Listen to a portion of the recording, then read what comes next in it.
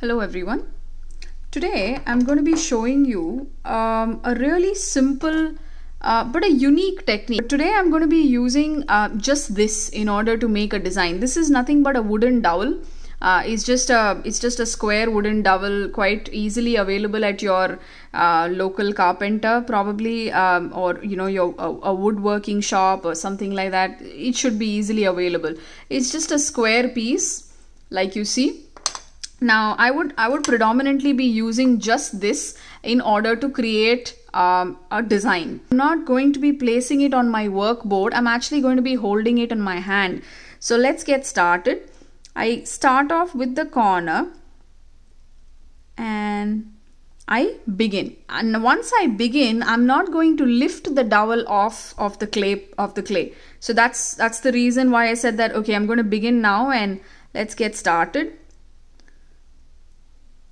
So the idea is I'm actually drawing small, very small lines or petals or little patterns or textures or whatever you want to call it on the surface of the clay.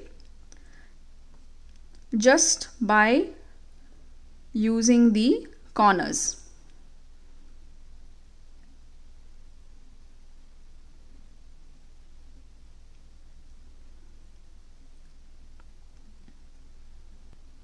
If you see, the dowel is not being lifted off at all from the clay. It's constantly there and it's just rotating along with the clay.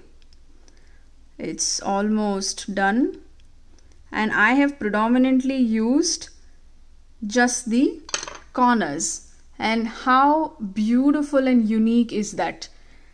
I mean, I absolutely love it, and I like the whole idea that it almost gives it a very natural kind of a look. And this typically reminds me of a mushroom kind of a the base of a mushroom rather.